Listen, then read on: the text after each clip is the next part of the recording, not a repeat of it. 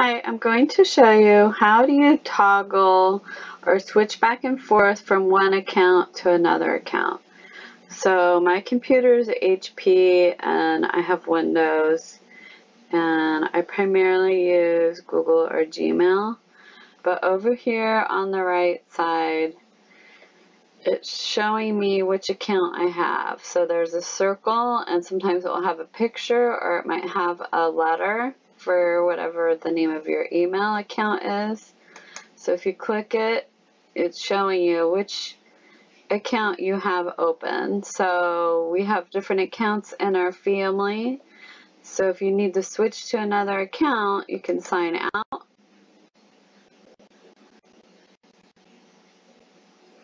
Okay, and then here it's saying sign in. So just hit sign in. If you do not see your email address there, you click use another account. So maybe there's something from work you need to use, enter your work account, then hit next, and then enter your password. I think a lot of people are having problems because they use their personal email account and then they need to do work for their job. But when they go to log in to their work account, they can't get in because they're on their personal account. So you need to sign out of that account.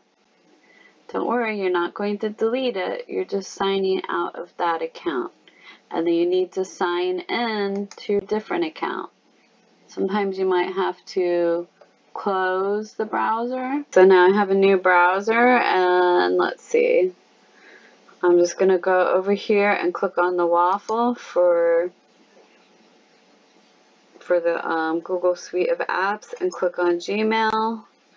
And again, I can pick my account that I need. So this is some basic information on how you can switch back and forth to different accounts you may have. Good luck, be safe, like and subscribe. Thank you.